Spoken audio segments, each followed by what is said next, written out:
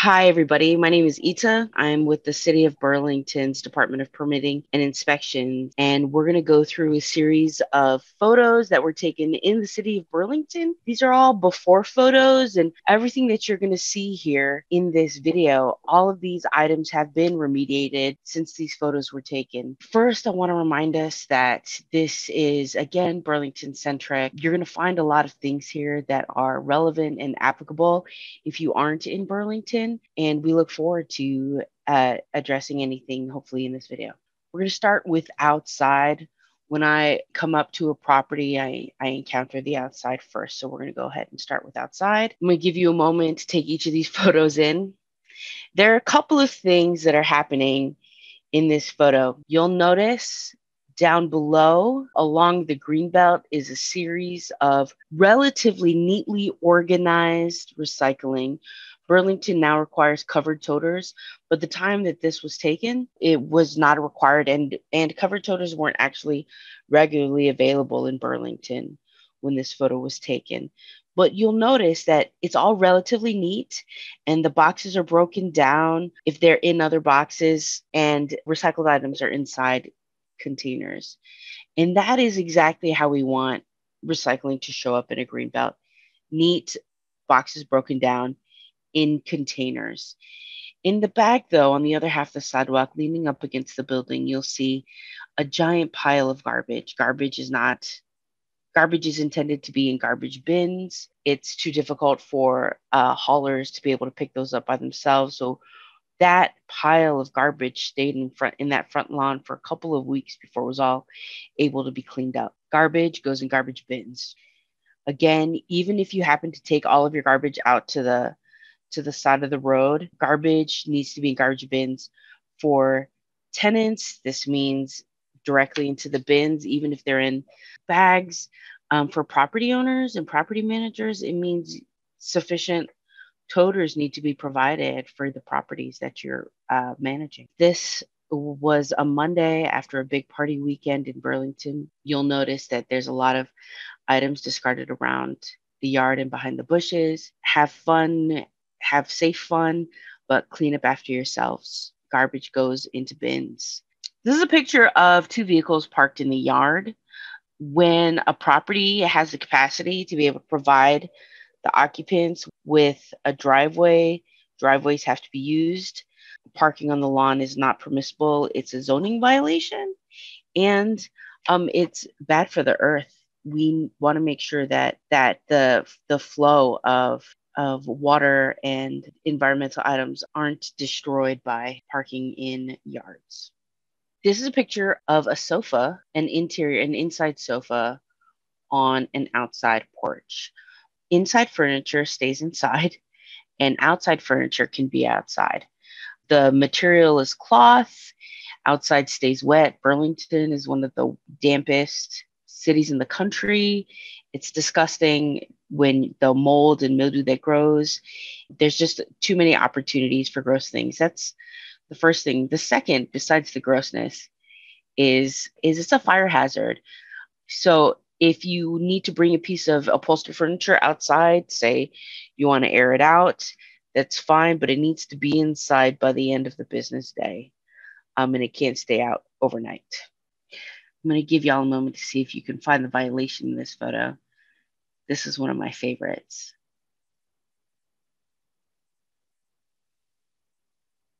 All right, I'm about to point it out, so hurry up. Here we go. Right up here on the second floor, right above the porch, is a second floor porch with just a single guardrail that's up high. If this was piled up with snow, it's really easily the occupant up there can slip on the snow and ice and kind of fall.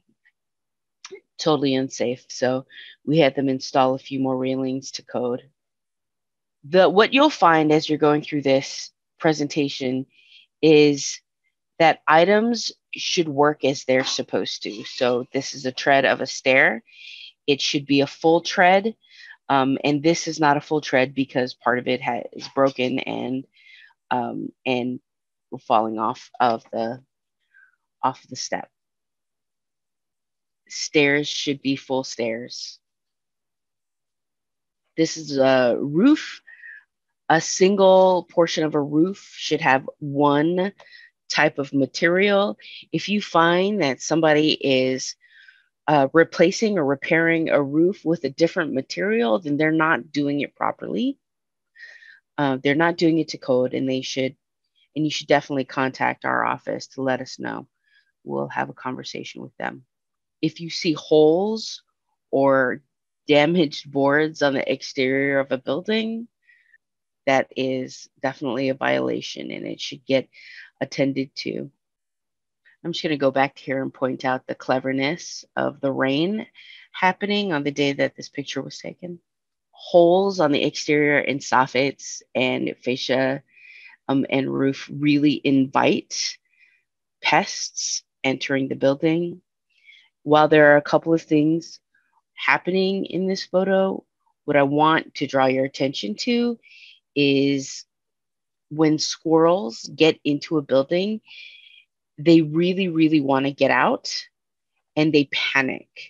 And often what that means is that they will claw through drywall or any place where they see a little bit of light just to escape. What they want is an easy way to get outside. So if you see a hole on the exterior, notify the property owner or property manager right away so that can get repaired. It's not okay to leave furniture, even furniture you don't want anymore, in the green belt or leaving outside of your property. Remember this picture because it's going to come back again in a little bit. If you are leaving it in the green belt so that resource or another organization can come and pick it up, or you've sold it to somebody, it needs to get picked up by the end of the business day because it cannot stay outside overnight. Those are the things about the outside. Now we're going to get into a little bit about vermin. This is what shows up when the exterior and sometimes even the interior is not attended to. This is a bed bug. Do you remember that lovely fluffy sofa and love seat picture that I shared with you that was left in the greenbelt earlier? 3 weeks later, I went to an apartment and about a bed bug infestation. And I went in here and I found a series of bed bugs. It was new. These were really small, really young. And I also found that sofa and love seat. So what happened was these tenants picked up this beautiful pieces of furniture, brought it to their new apartment, and also brought with them a delightful infestation of wee creatures. Bedbugs don't carry diseases that we know of that are harmful, but they're extremely annoying, and they cause high emotional stress and emotional trauma, and we got to do our best to try to prevent their coming into our apartments. This is the life of a bedbug from left to right. That is an egg. It's about the size of a poppy seed. Then it's a nymph and a young and an unfed adult, and then a fed adult. A fed adult is the size of an apple seed. So from the size of a poppy seed to the size of an apple seed is the life of the bedbug. This is what it looks like when you have had bed bugs that are biting you.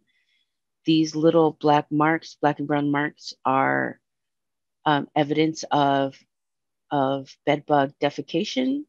They like to live in these dark crevices and crawl in these dark crevices. What they'll do is they'll crawl onto your body and take what's known as a breakfast, lunch, and dinner bite. So they'll bite you, they'll crawl a little bit, they'll bite you again and draw some blood, and they'll crawl a little bit and they'll bite you again and draw some more blood. And then as they walk away, they'll defecate and get rid of some of the excess blood that their bodies don't need right now. On your body, it'll show up usually as three bumps in a row if your body is bothered by or agitated by bedbug bites. And this is the evidence that they'll leave behind.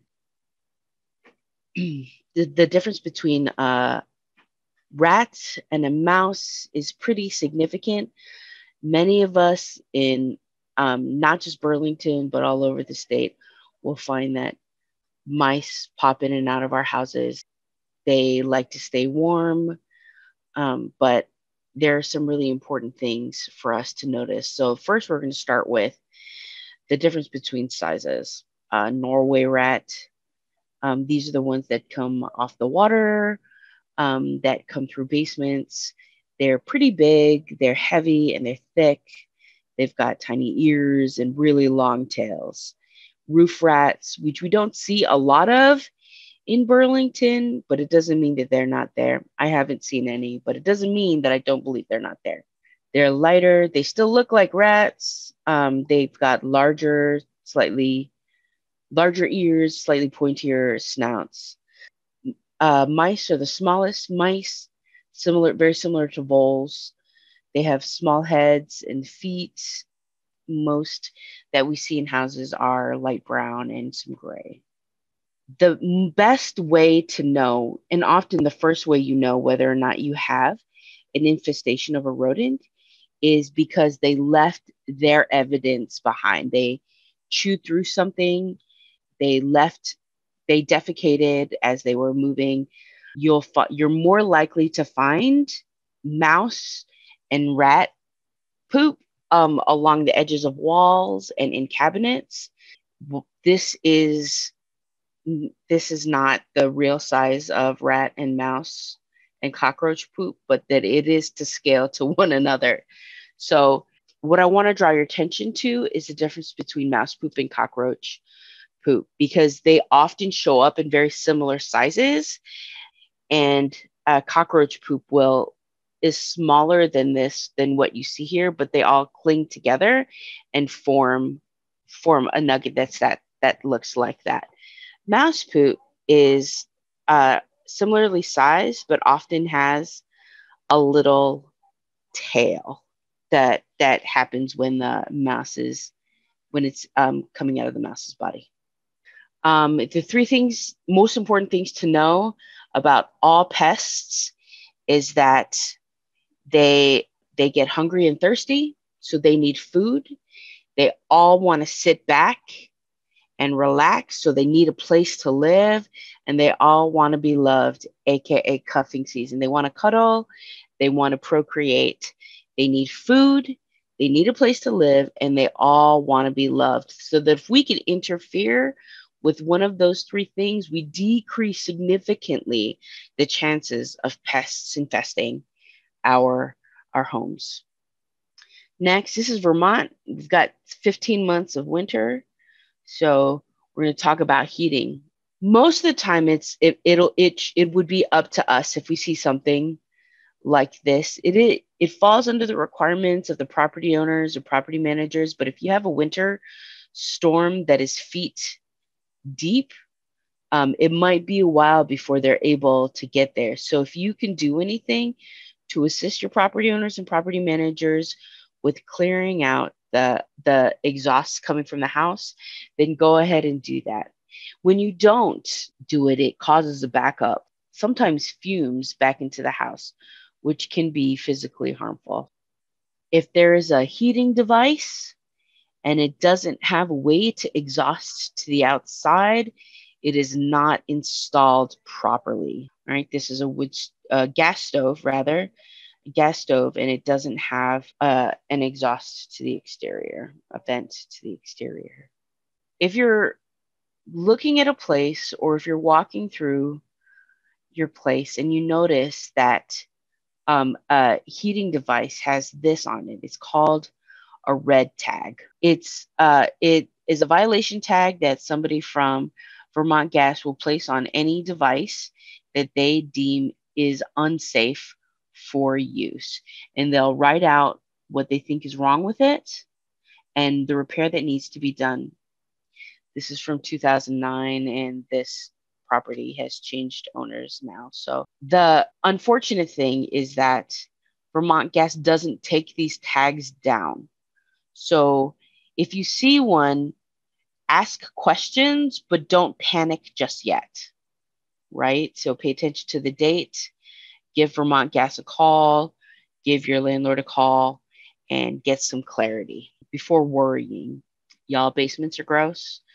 There's a lot of cool things about having a basement, but basements are gross. Pipes back up into basements, and sometimes water is left unattended to.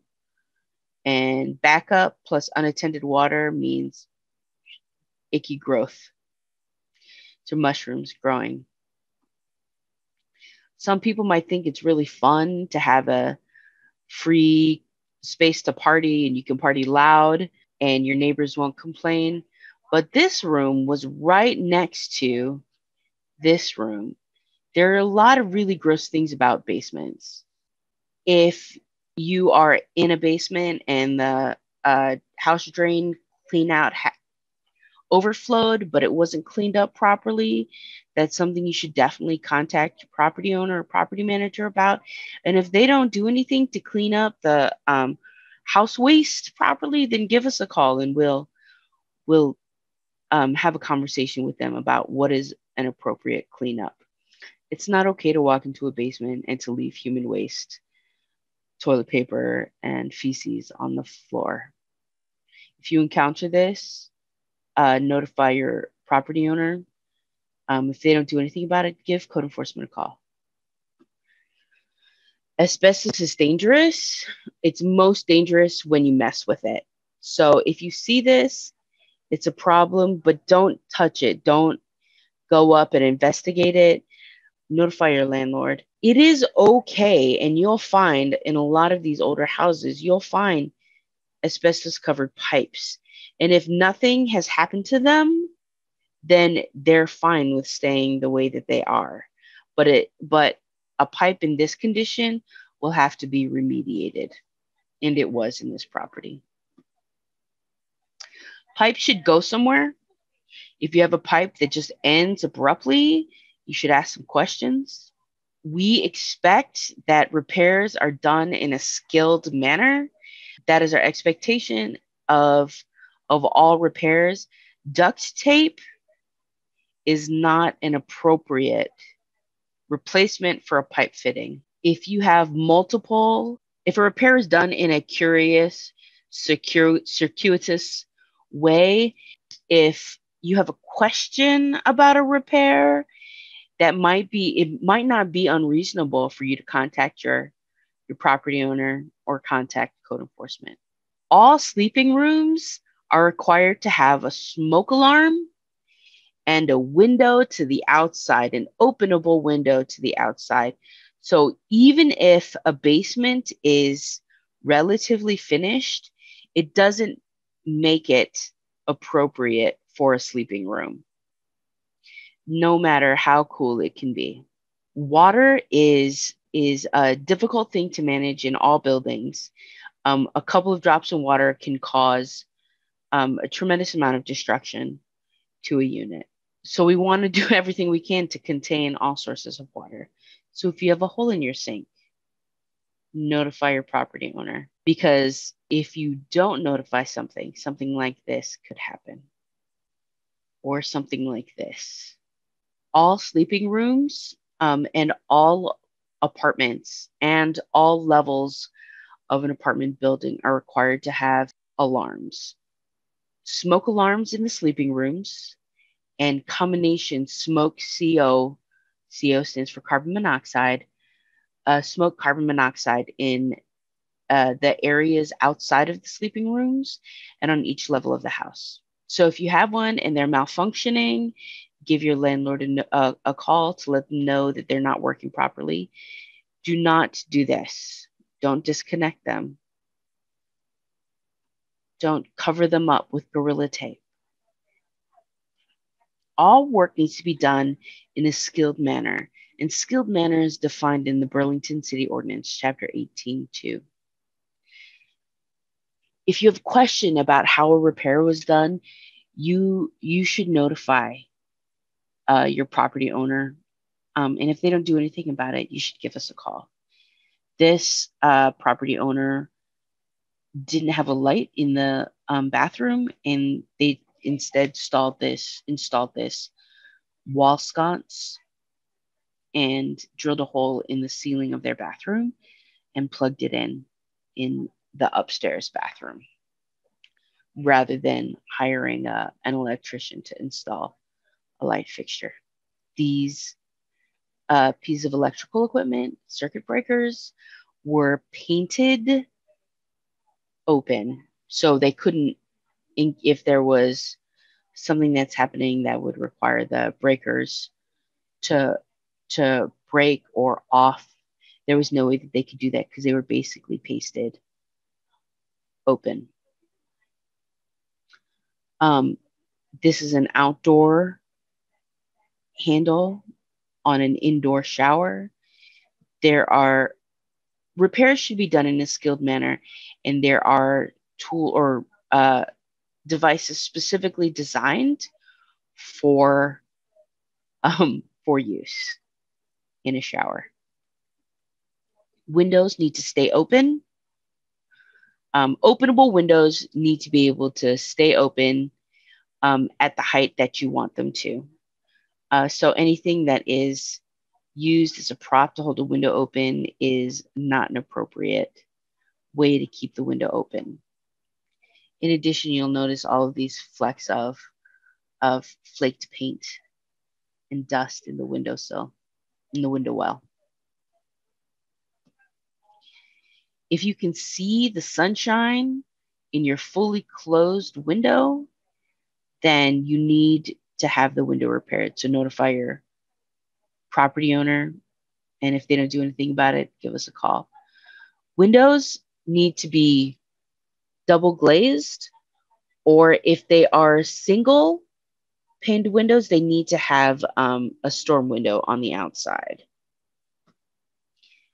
Can you research a property before you sign a lease? Yes, you can. There are a few things you can do. First, you can Google the property or the property manager or the property owner. But the City of Burlington does have rental and property information that's accessible to you. So you would go to the city website, burlingtonvt.gov. You'd click on rental and property info. You'd write down the address. I wrote 12 Colchester Avenue. That's a UVM office building. You'd click on search property address. When you click on permit history report, what'll come up is a series of permits that were pulled or folders that were open about that property. So this is some things that were opened up about 12 Colchester Avenue. For other properties, you might find things like this. Code complaint investigation. Code complaint investigation. Code complaint investigation. It's okay if a property has had a complaint opened up about it. We don't expect properties to be 100% amazing 100% of the time, because they're used and they age. Our expectation is that property owners and managers are informed of any repairs that need to be done, and that repairs are done in a reasonable time frame. What you would pay attention to, though, is when there's a complaint, what the complaint is, and then over here where it says violation, and that it means it's still open, or investigation, and that it means it's still open. Where it says it's closed, it means that complaint has been attended to, which is what we want, right? We want complaints to be attended to. All right, that's us. This is how you get a hold of us, 802-863-0442, or you can find us online at burlingtonvt.gov/DPI.